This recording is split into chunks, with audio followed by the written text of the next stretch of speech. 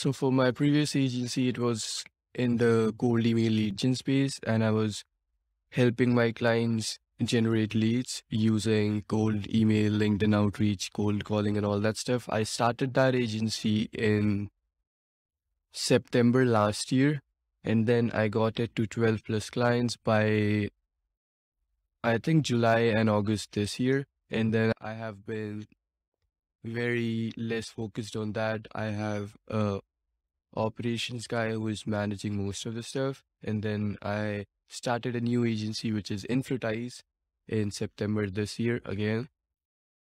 And then I'm focused on that right now. So I didn't go and study theory for 4 or 5 months and then start my agency. I just started it. And then every time I got a problem, I searched on YouTube, I searched on Google, and that's how I figured stuff out.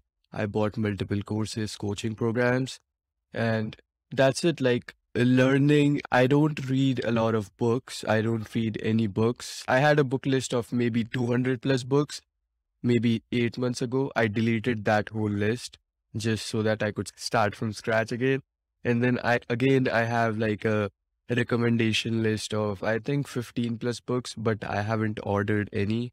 I don't read a lot of books. I would like to. I used to read a lot of books when I was maybe around 15, 12 to 15, 12 to 16. But now I don't have enough time to sit back, relax, and read and learn.